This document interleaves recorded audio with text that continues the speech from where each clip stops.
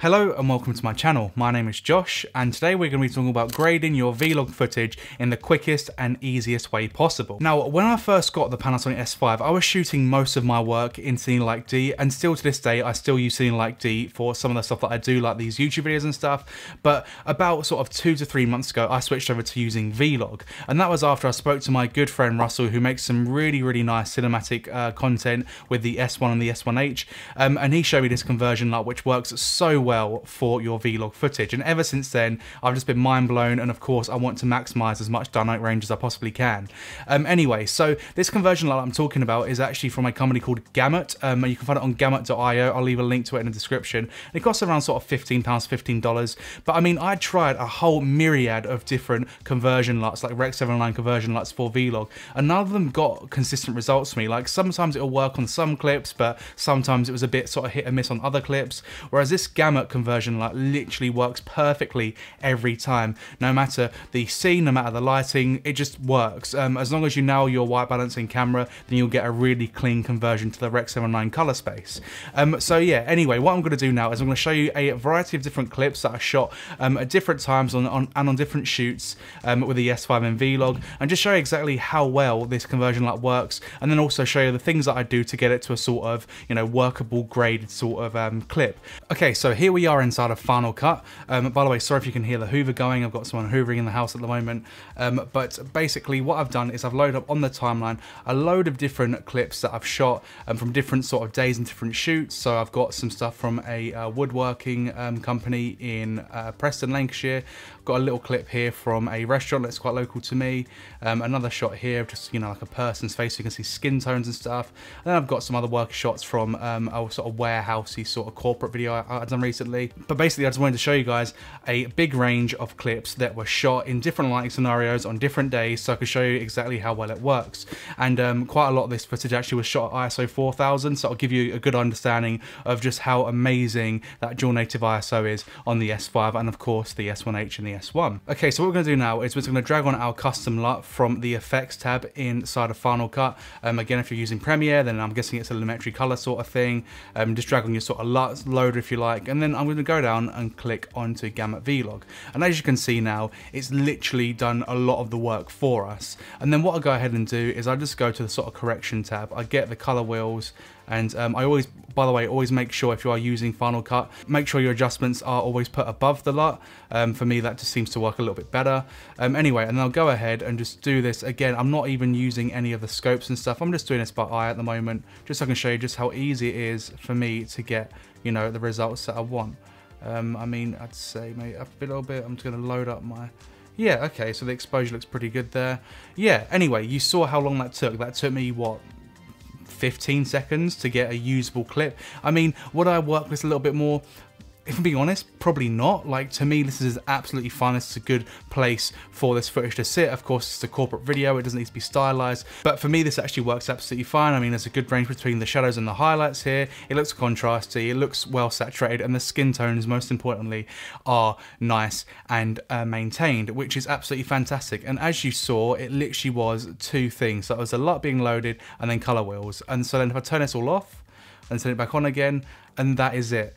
Anyway, let's move on and do the exact same thing with another clip. So again, it's a different day, different lighting setup completely. We'll do the exact same process. Let's drag on this LUT. Let's put it on here. Here we go. So there is the Gamut Vlog LUT. And as you can see, it's got you to a pretty workable state already. Again, going to quickly do this where I drag this above the LUT layer. And we'll go by eye again to see how we feel about things. Again, just a bit of mid-tone and shadow saturation.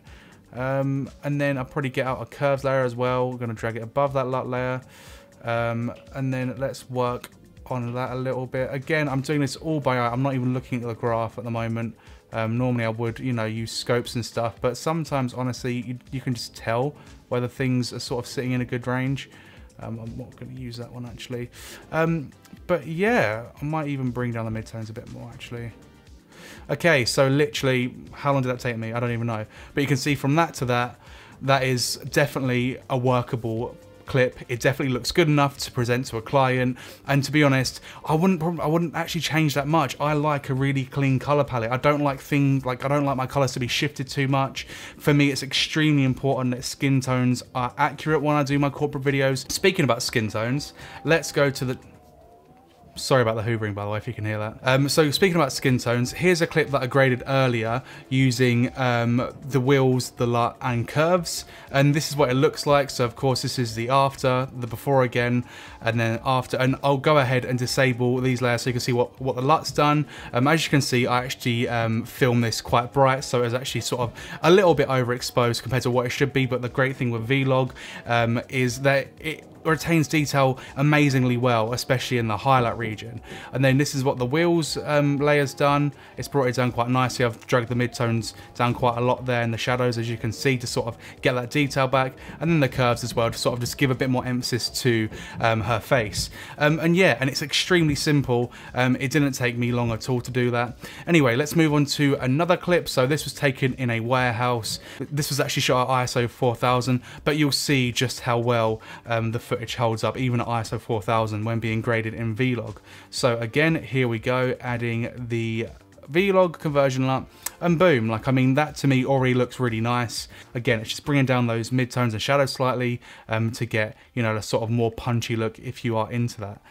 So I'm just going to do that now for you really quickly.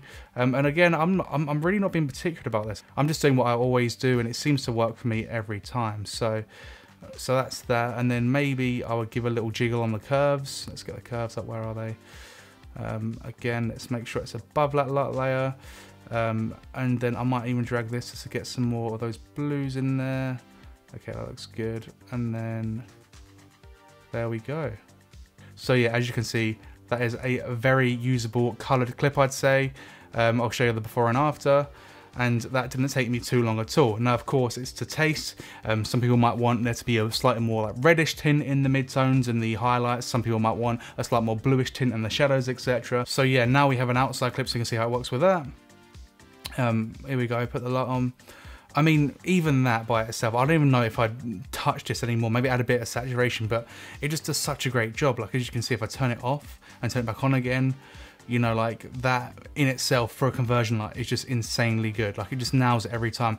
Of course, it is important to get your exposure right in camera. The good thing with Vlog is you do have some flexibility. Like, if you're sort of 2 to 3 stops over, you should be fine. But of course, with any log profile, you should sort of expose to the right, as they say, where you overexpose slightly and then bring back that highlight information in post.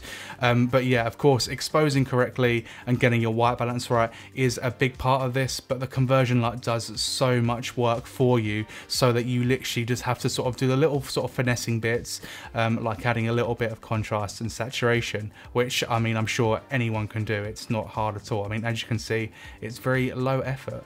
So I'm just going to do this again for this one, and a mid-tone saturation, a bit of shadow saturation. I mean, I might even just give a bit more warmth to those mid-tones as well. I mean, sometimes I do drag, you know, the sort of little middle point on these wheels as well, just to add a little bit more coolness or warmness, or sometimes even if I feel like there's a slight shift in the greens or blues, then I'll also correct that. But yeah, I mean, there looks pretty good to me. And that's with 2 things. That's with the conversion LUT and the wheels, and yeah, boom. Easy stuff, very, very good. But yeah, anyway, so that's pretty much it. That is how I grade all of my Vlog footage. As you can see, it's really simple. It's a case of dragging on that conversion LUT, adding some contrast and saturation with the wheels inside of Final Cut, and maybe sometimes wiggling the curves around a little bit as well, just to sort of give a bit more pop to certain areas in the image. And that is literally it. And that's how I grade all of my corporate work. I don't spend too long on it, and I've never had any complaints. I mean, personally, I think my colors are nice and clean. Of course, for me, the most important thing is skin tones. So as long as your skin tones are correct, you know, the grass is still green and not blue, then you'll be absolutely fine. I'm not really a fan of messing with colors too much. I actually quite like a natural look. But yeah, anyway, so I hope this video has been interesting or useful to you. And if it has, then please leave a comment down below, or consider subscribing to the channel, because I do make a lot of content surrounding Panasonic cameras and all that sort of stuff. So if you are in the Panasonic ecosystem, then please consider hitting that subscribe button, and hopefully I shall see you in the next video. Thank you.